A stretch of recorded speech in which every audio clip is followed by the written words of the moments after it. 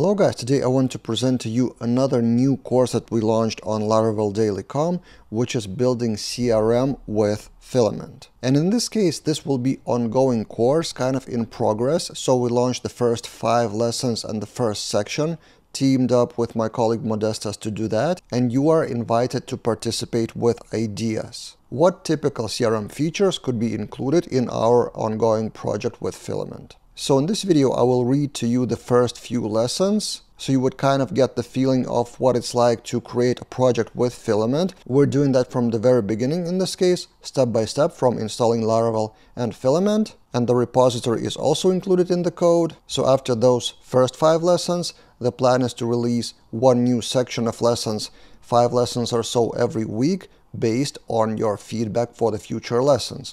So be active with ideas here in the comments, on Twitter if I publish something, or in the lessons themselves, just comment below the lessons. And now let's start building. So we install Laravel. In our case, we're doing that with Laravel installer, so Laravel new, and then on top we install Filament. To install Filament is just compose require. We install Filament with panels, and just from those commands we land on this. So default/admin redirects to login form. Of course, you need to migrate your database and create a user to sign in to Filament. To do that, you need to add a few things to default user model of Laravel, implements Filament user, and define can access panel, which in our case for now will be true, which means every user can log into our CRM for now. When we get to the section of roles and permissions, we will obviously change that. And we seed the first user of admin, overriding the default factory of Laravel. So we migrate with seeds, and after we log in with these credentials, admin, and password is password by default, in the user factory of Laravel, we land on this dashboard. So this is how easy it is to install Filament into Laravel, and that's a short lesson number 1. So this is not about CRM yet, and here's where we're getting to the customer resource, which would result in the first table of customer list with forms. And from here, every lesson will be a bit longer, so we will add kind of a table of contents. So this is the plan for this lesson. Along the way, we will create database structure and Filament stuff as well on top. So database structure for now for our customer resource is this, and later in the course we're planning to add custom fields, so you can add whatever fields in the future. So we create that database, migration, model. This is a typical Laravel stuff, so I won't really stop here too much. We create a factory to seed 10 fake users, just to have a feeling for testing, to have some data. So we seed 10 customers. Again, for now, we're refreshing the database every time with migrate fresh because we don't have real data yet. So this is how it looks in the database. And now let's get to the Filament stuff. With Filament, to generate a full CRUD, you need to generate a Filament resource from a model, which would generate everything around customer. And this is important. If you add --generate, Filament will try to guess the columns and the form inputs from the database. So it creates these files, and as a result, you get a new menu item, which would show customer table. And keep in mind, we didn't specify any of those. First name, last name is just from the database. But of course, you can customize it. So this is exactly what we will do. Modifying that customer resource. Each Filament resource has 2 things, form and table. So this is our form with all the text inputs with some validation. So this is, for example, email. This is, for example, column span full for description of a customer. And then here's our table, also generated by Filament. For now, we haven't customized anything. So a few text columns, all searchable, and then timestamps, including deleted add, because we added soft deletes to our migration. And now what we will modify, a few things for now. And basically in this course, we will go CRUD by CRUD, resource by resource, customizing different things and showcasing different Filament features along the way. So Filament generated the deleted add column for now, but we want to hide it. A bit later in the course, we'll actually implement the archive and restore functions for customers, but we don't need that column here. So in our table, we need to either remove it altogether, or each field can be toggleable, which means it will appear in this part. So when you click this icon, there will be a list of checkboxes which fields to enable or disable. and by default this will be hidden by default, as well as other timestamps by default. So this is one modification for our table. And also another thing, first name and last name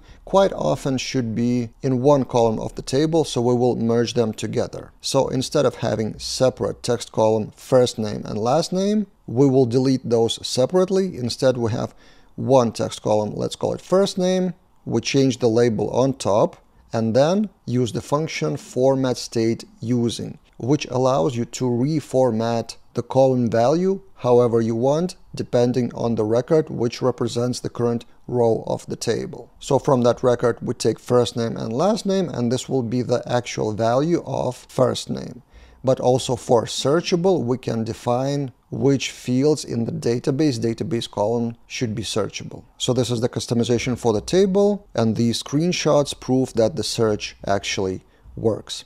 And in the form, one thing that we've noticed that by default, Filament generates tel for phone numbers. And this validation is too strict and not really practical in my experience, in our experience, because phone numbers may be from different countries with different formats. So by default, I suggest removing that. And if you do need phone number validation, you should use separate packages for those, depending on your country and the format of your phone number. So yeah, at this point we have customer resource, customer CRUD with Filament. The next lesson is about something related to customers. So there will be lead sources, tags, and pipeline stages.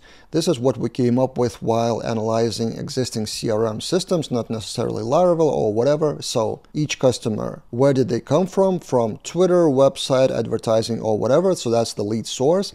Then tags will be, for example, for priority customers or VIP customers or whatever. They will be kind of labels seen in the table. And then pipeline stages means that they are leads or customers or in progress or something like that. And those pipeline stages should be customizable for the CRM user, right? Because each company, for their customers, they will define their own pipeline stages as well as lead sources. So this is our lead source list by default, and we will see a few known values, but this is the point of flexible CRM. You define lead sources and then you would be able to choose those sources for customers. So I will read you this lesson as well.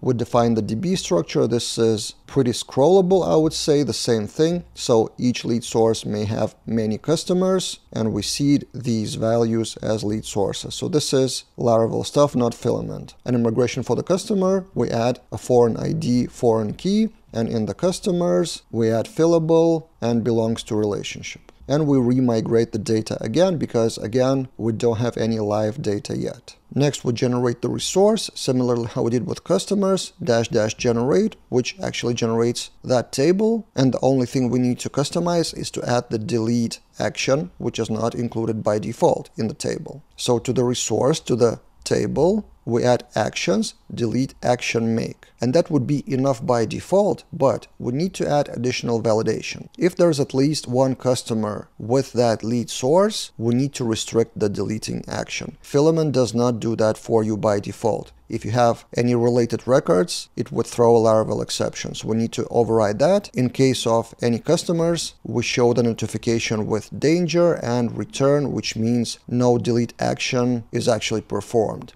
Otherwise, success notification and delete the record. So this is our customization, and if any customers are present, you would get this notification on the screen. And then in the customers, we add a select for lead source ID, which would look like this. And in the table, we also show that as lead source.name, which is the relationship name, and Filament will automatically do the eager loading for you, avoiding n+1 query, and will show the lead source like this. The final thing in this lesson, navigation.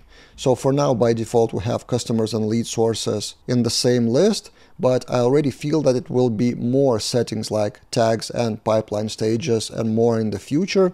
So we need to define a separate menu item, and we called it settings, and we do it like this. In the panel, we define navigation group settings, and then that new menu item of lead source resource, we add navigation group settings, and the result is this. One more thing that Modest has discovered, that we need to remove that navigation icon in this case, otherwise you would get this error. So yeah, enough for this YouTube video. I already see it's over 10 minutes, so it's taking too long. I will just briefly show you what's inside the next lessons, but I will not show you the code. So in this lesson, we are working on tags with colors, and then our goal is to show tags in the menu item here in the settings, and also show the tags for customers in the table like this with color. And then the final published lesson for now is about pipeline stages, which are very important, which is kind of the meat, the main thing of the CRM, because customers are moved between pipeline stages, like whether they're lead or contact made or contact in progress or proposal or customer, something like that. Each company defines those pipeline stages themselves, including the order. And this is the main topic of this lesson. One of the main topics is the position. So that table will be reorderable, so the administrator could drag and drop and change the position of those pipeline stages.